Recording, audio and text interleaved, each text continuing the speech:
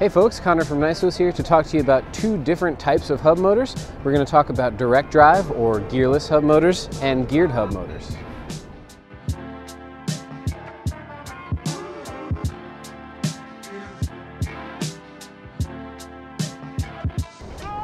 So in this video we'll talk about how each motor type works.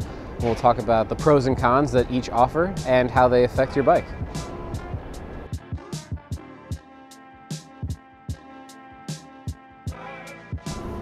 So a little bit about a direct drive or gearless motor.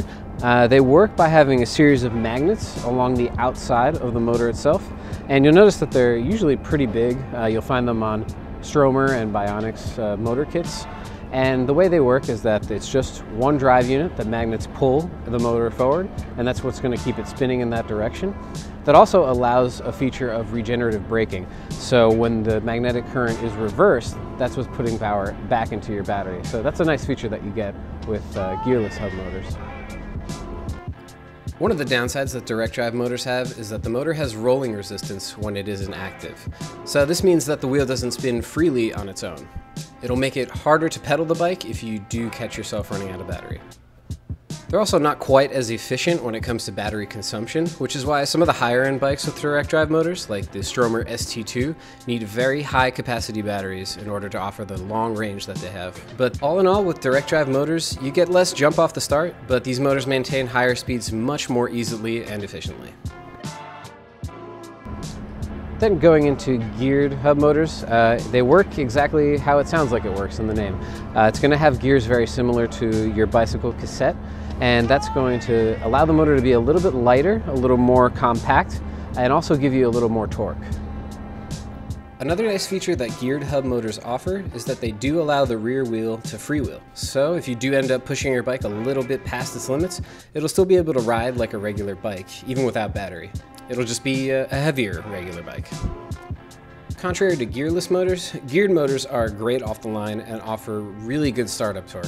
But the downside is that they're not as efficient at higher speeds, and you'll have to work a little bit harder to maintain that top speed.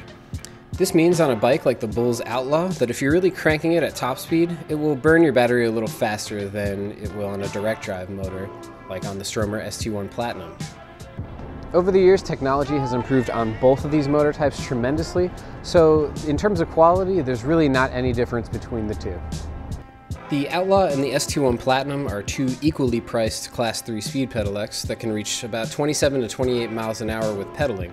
But because the Outlaw has a geared motor, it's lighter and has much more torque. But the ST1 requires a lot less effort to retain its top speed.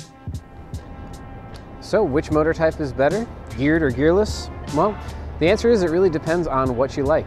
If you prefer a lower weight bike that maybe has a little bit more torque and you don't really mind the noise, geared motors will be perfectly fine for you.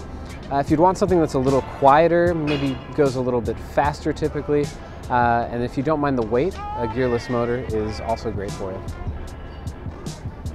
Thanks so much for watching. Be sure to like, share, and subscribe, as well as turn on your notifications to let you know when we release more e-bike tech videos.